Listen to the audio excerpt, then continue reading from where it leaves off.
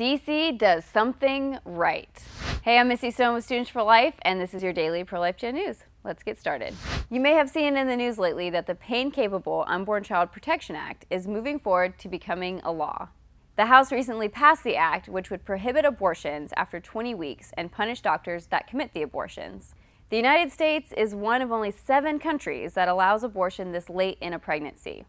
Who are some of the other countries? It's not a good list. It includes North Korea and China, not exactly beacons for protecting human rights. The other countries are Vietnam, Singapore, Canada, and the Netherlands.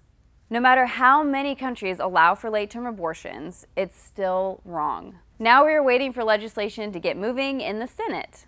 It is unclear if the legislation can pass in the Senate because many pro-abortion senators will try to block the legislation from getting a vote. The good news is that the majority of the Senate is pro-life, so if the legislation can come up for a vote, there is a chance. That's why it's important for every pro-life citizen to call his or her senator and ask them to support the Pain-Capable Unborn Child Protection Act. You can reach your U.S. Senator's office by calling the Senate Capitol Switchboard in the link provided.